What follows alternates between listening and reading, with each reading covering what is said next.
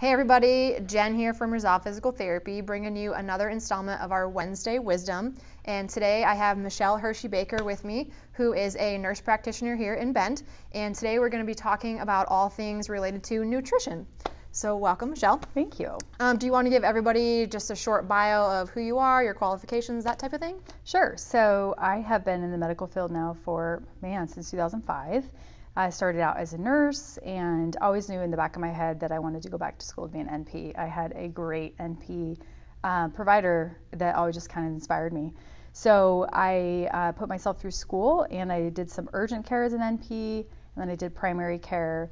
But really, my heart has always been functional medicine. So I went ahead and went through some training, and really it changed my life too with some of the experiences that I'd been having. And so yeah, I've been doing functional medicine with kind of an integrated blend since. Okay, very nice. And so you deal a lot, like you said, in the functional medicine, but a lot of it is in the nutrition realm of things. So when we're talking about nutrition, this could be a conversation that could go on for hours because there are so many things to cover.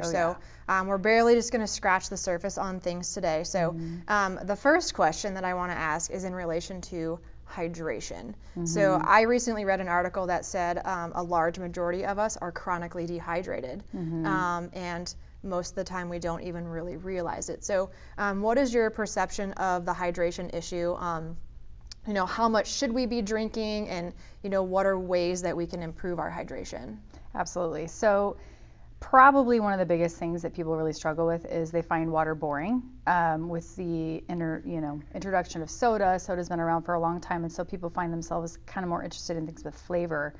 And so in terms of how much water you should be drinking per day, that really does vary on a lot of different factors, including kidney function, but it's really important because all of our tissues, we are a large percentage water.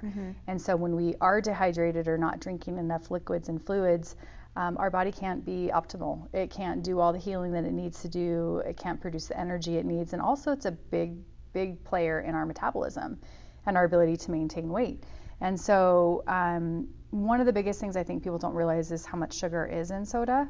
So I just wanted to mention that, especially that, if you take just a can of regular Pepsi, it's about 12 teaspoons of sugar. So if you want to be a little bit of a label reader, just kind of flip the can over and just know that 4 grams of sugar is 1 teaspoon. So when you look at the cans, you can really see. And sugar is a big inflammatory thing. Our body is not made to break it down, and of course it tends to cause a lot of issues. But hydration, I would say if you're a 140-pound woman, I would try to get at least 70 ounces. And there are some really good brands out there now that are good tasting electrolytes, so you can just kind of throw a little bit in there and just, whatever, drinking sun tea, you can drink decaf sun tea, things with flavor other than typical sodas. And you touched a little bit on electrolytes as well. So, we do have a very athletic population here in Bend. And so what is your take on drinks such as Gatorade and things like that? Because we do know while you do get the electrolytes in Gatorade, it's also at the cost of sugar as well. So do you recommend athletes are consuming that, or what is your take on that as well? Gatorade does have a significant amount of sugar in it. There are definitely, again, that's such a very... Yes, it's a whole different topic. That is an intense question, actually. But, in general, I'm not talking about your endurance athlete. I'm talking about, hey, I want to go for a mountain bike this weekend and go do something really active, but how should I, just as an average person exercising, stay hydrated? We don't really need to load up on sugar. Our body has plenty of sugar stores. You just eating simple fruits and dried fruits on the trail can be really helpful for your sugar consumption. And then there's a couple of brands out there that don't have any sugar in them. So one of my favorites is called Ultima, and it doesn't have any chemicals or sugar or anything in it. Even if somebody was, say, doing a keto diet where they literally don't want any carbs, you could throw a scoop of that, and there's tons of flavors, and it has a lot of good electrolytes in it without the sugar. Okay. So I definitely, I'm not going to tell an intense athlete how to train, but you're just average weekend warrior, going riding, just some basic electrolytes, or it's totally fine. You don't need to be drinking Gatorade. And the other question too, and I know this is a realm where you really kind of dive quite deep into, but is gut health. So do you want to tell people, what the premise of gut health is and how you address that too? Oh, yes, huge topic too. I mean, so a large part of our immune system is in our gut. Our mood receptors, 80 to 90% of our serotonin receptors, which is our mood boosting hormones, those receptors live in our gut. And so when we eat foods that are inflammatory, high sugar diets, processed, difficult to digest, having unknown allergies or sensitivities to foods and unknowingly putting those into your body, our gut can't function properly, and we can actually develop autoimmune conditions as a result of our gut having issues. And so our gut is one of our biggest barrier systems. I mean, we have our skin, our lungs, our sinuses, mucous membranes, but our gut is just, it's so important. It is literally one of our biggest protections. And it fights really hard to keep us healthy. And it battles every day, lots of things. Yes. And our gut is just so important when it comes to overall health. And so when you're talking about overall health, and I want to approach this a little bit from maybe like the rehab perspective of somebody who is, either like a post-op patient or knows that they have to go in for a type of procedure too, is how would you educate somebody to kind of be more proactive versus reactive? I think unfortunately in healthcare, a lot of what we do is reactive to situations versus preventing them from happening. So in terms of somebody who may be going in for, like a shoulder surgery or a knee replacement, things like that, how would you recommend that they maybe improve their diet prior to surgery to help with their outcome after? Absolutely. So it sounds like you're talking more like elective surgeries where you have some time to prep. Absolutely. Correct. So just knowing that surgery is a big stressor on the body, even in the best of circumstances.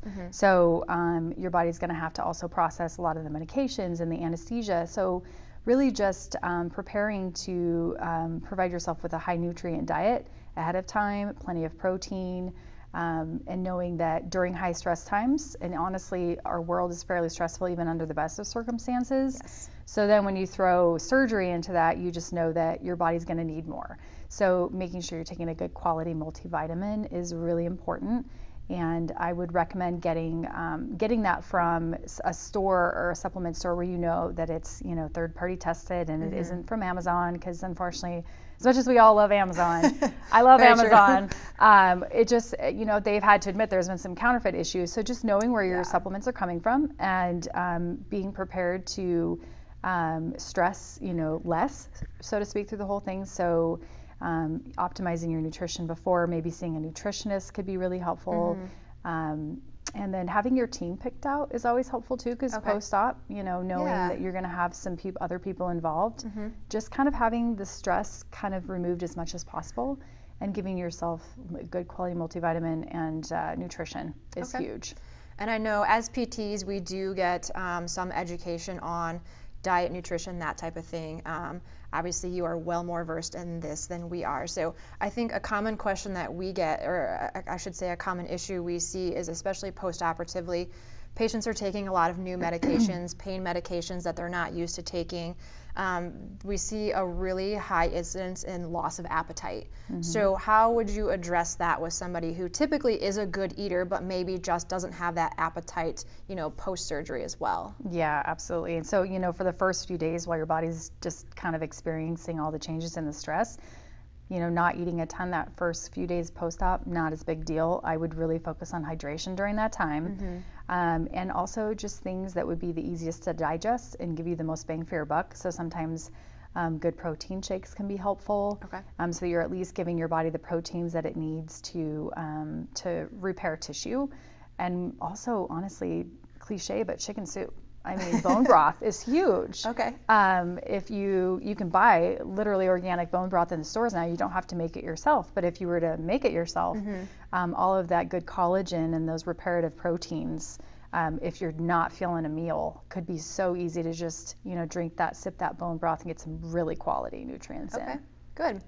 And the other thing we know too is, especially in the PT realm of things, is we see a lot of patients with chronic pain. And as research has come out over the years, we know that diet and nutrition plays a huge role in managing chronic pain. So, specific diagnoses such as like OA, fibromyalgia, those types of things. So, how important is nutrition, or what are the avenues that you would recommend to people who are dealing with chronic pain? How would you, recommend them to take a look at their diet or what they're consuming? Yeah, for sure. That's a huge question, because chronic pain is something that a lot of people suffer from. And that's kind of the difference with when you're talking to a functional medicine provider versus a traditionally trained, and I've been trained both, so I understand the perspective of both. But when somebody is dealing with chronic pain, we don't just go, okay, your knee hurts, well then your pain is originating in your knee. We try to dial back further and go, well, why is your knee inflamed, and where is that inflammation coming from? And again, nutrition and your gut health plays a huge role. And so when your body is having foods that inflame it, just either it's not the right kind of foods for you, or you're having something highly processed, higher sugar foods release so many toxins that our body then has to deal with. And over time, our body can't, it's not a perfect machine. And so eventually that inflammation just becomes very widespread. Now that's, I don't want people to think that just because you have chronic pain, it means you eat poorly, because there's some really unbelievably healthy eaters that still struggle with chronic pain. And so knowing, again, how to eat for your body type and how certain foods affect you, because not every food that you put into your mouth is going to affect digestion. People automatically assume it affects digestion only. But it can present in many different ways. So, for instance, somebody who has migraines, there could be many causes of the migraine. So again, dialing back and looking a little bit deeper into where that inflammation is being triggered from is huge. And then you kind of touched on it a little bit as well in different types of diets and things like that. So one of the things that we kind of commonly see come about are these quote unquote fad diets that are the latest and greatest thing to boost strength and your energy and lose weight and all these things. And so and it's again one of those situations where they're not meant for everybody. Absolutely. So what is your take on fad diets and how we approach that? Absolutely. So fad diets, there's a few that we could list specifically that are really on hot buttons, but just in general, when somebody is considered a very, very big diet change, it's always important to talk with your healthcare provider. There are certain diets out there, especially I'll just name keto as one, that literally originate as a therapeutic diet for children who are having seizures. And so, of course, it promotes weight loss. And so a lot of people have jumped on the train with that. The issue, though, is you don't know what your liver's doing, how it's going to handle all that fat. You don't know what your kidneys are doing and how it's going to handle all the ketones. And so, in general, when you're talking about making a big change, knowing how to transition safely, if it's the right eating plan for you, is one thing, because you don't want to just slam your body with a complete different thing. We actually have good 3 to 5 pounds of good gut bacteria in our body that helps us digest properly. And so if it's used to eating one way and then you slam it with a totally different diet, you're going to have digestive upset because that bacteria doesn't know how to handle that food change. And so meeting with your healthcare provider, getting some basic screening labs, and also discussing your overall health. Somebody who's in a very stressful time of their life and is struggling with energy or hormone issues can really make themselves quite sick, literally sick, by trying to make a dietary change that's not the right thing for them. And so it is not, when you're changing and going into such a therapeutic way of eating, you have to know that that's what's right for you. Absolutely. Yeah, and I think that's the big thing too is, based on your age, your gender, your activity level. Absolutely.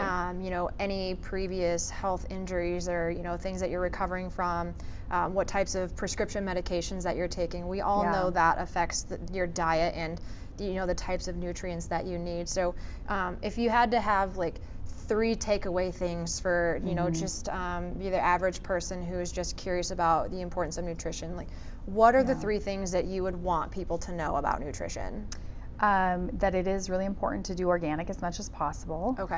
So especially when it comes to your meats and foods that you're going to eat a lot of, those things you're definitely going to want to do organic as much as possible, just because of the chemicals and the hormones involved in the meat and also on the produce can really disrupt and fill your body with a lot of toxins and make it difficult to process. So making sure you're doing grass-fed organic as much as possible is huge. Also, do be a little bit of a label reader. in terms of reading what's in something. So just because it says natural and, you know, healthy, healthy option or low fat, you know, low fat is another way of saying more sugar because the flavor comes from something.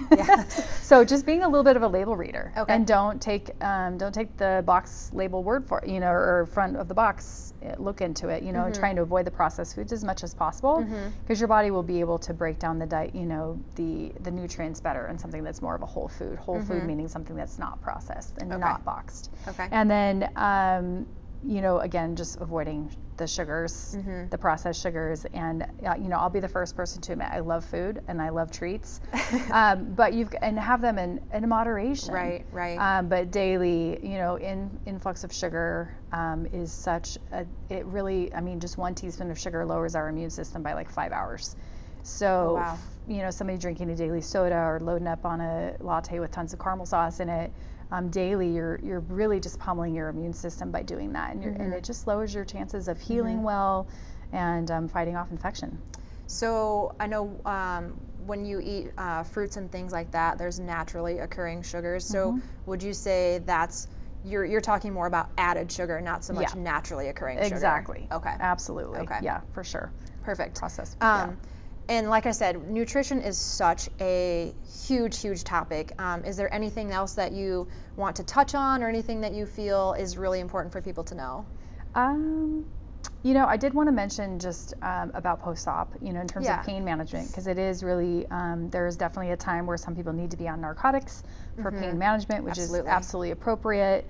But just knowing there are some other things that they can do to support their inflammation. So when it's appropriate, and I don't mean right off the bat, but you know, after the first few days of surgery and the bleeding risk is low, maybe consider a turmeric supplement. Can be super helpful. Curcumin for lowering inflammation. It's a natural anti-inflammatory. Also, topical bromelain, it's an enzyme that's from pineapple, and you can actually apply it topically. It's really great for bruising and for local tissue inflammation. So post-op, you know, if you're dealing with a lot of swelling and inflammation of the local tissue, which is normal, it's a normal healing process, but you can put some bromelain on there, and that really helps with the local pain. And magnesium is a natural muscle relaxant.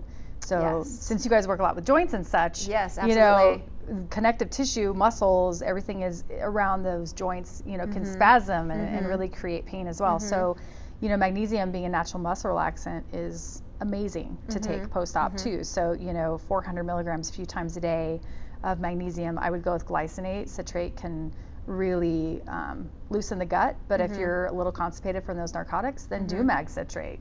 You know, 400 milligrams a few times a day as a natural muscle relaxant to get all that connective tissue to calm down a little bit. Perfect. So again, we would recommend, you know, follow up with your healthcare provider, consult with them before taking any supplements to make sure it's appropriate for you. If you have more questions about nutrition, you can find Michelle Hirschy-Baker at Inspired Health here in Bend. You can also find her on her social media as well. You're on Instagram. Are you on the Facebook too? No, I deleted Facebook. Yes, Instagram only for Michelle. So feel free to reach out to her if you have any other questions as well. And we hope that you have found this to be helpful in all things nutrition, because it is such a very, very hot topic, but a very intense topic as well. Absolutely. So, all right. Thank you so much, Michelle. Yeah, thank you.